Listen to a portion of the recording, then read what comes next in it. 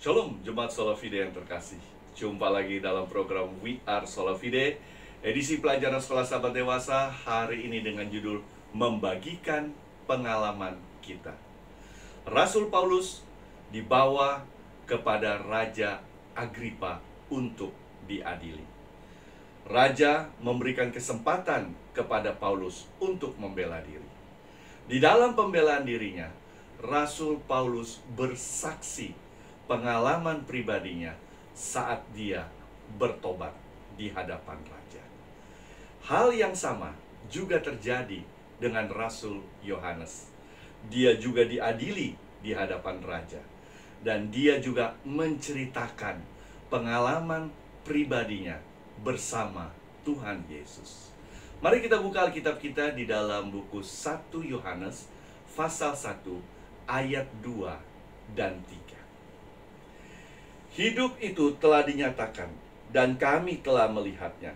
Dan sekarang kami bersaksi dan memberitakan kepada kamu tentang hidup kekal, yang ada bersama-sama dengan Bapa dan yang telah dinyatakan kepada kami. Apa yang telah kami lihat dan yang telah kami dengar itu, kami beritakan kepada kamu juga, supaya kamu pun beroleh persekutuan dengan kami.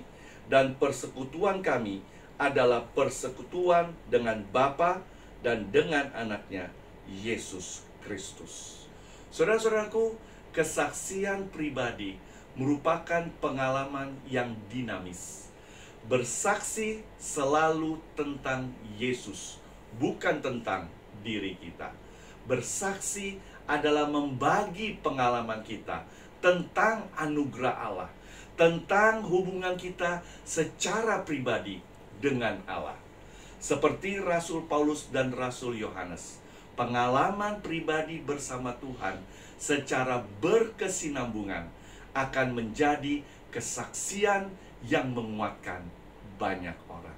Saudara-saudaraku sekalian, tetap setia di dalam mempelajari firman Tuhan, because we are SOLAFIDE. Tuhan Yesus memberkati.